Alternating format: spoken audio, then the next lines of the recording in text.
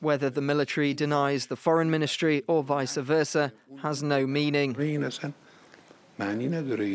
This is a big mistake that must not be perpetrated by officials of the Islamic Republic.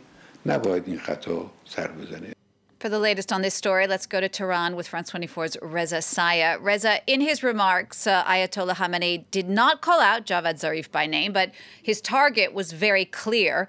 What kind of fallout might there be from these comments? Well, that remains to be seen. We're going to wait and see. But Mr. Khamenei, the supreme leader's supporters like to describe him as a father figure.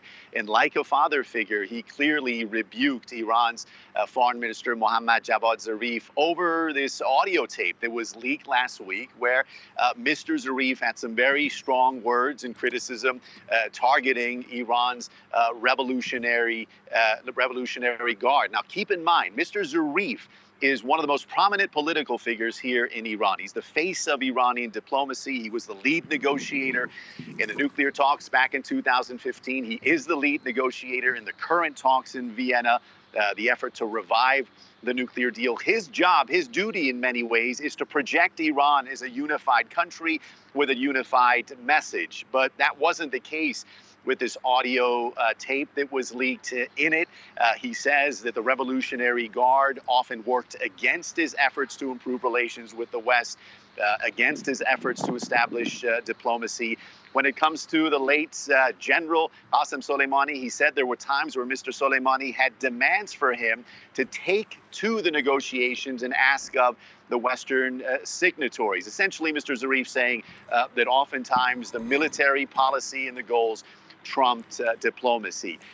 This tape was reportedly part of a project to document President Hassan Rouhani's presidency. It was not meant to go public. Obviously, it did.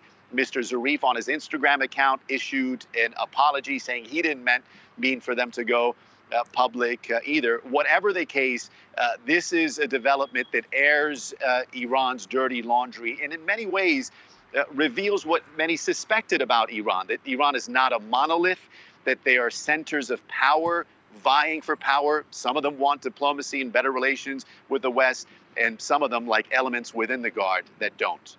Reza, now all of this is coming as the Vienna talks on Iran's nuclear program are taking place. There's a presidential election coming up there next month in Iran.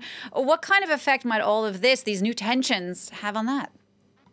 It's hard to say. We're going to have to wait and see. When it comes to the Vienna talks, there's no indications that they've had an impact yet. Mr. Zarif is still the lead negotiator, and no indication that Iran has changed its policy. They still want the nuclear deal to be revived. Will it undermine Zarif's position going forward? It's hard to say. And when it comes to the presidency, Mr. Zarif had denied that he wants to run for president, but there were reports that he might.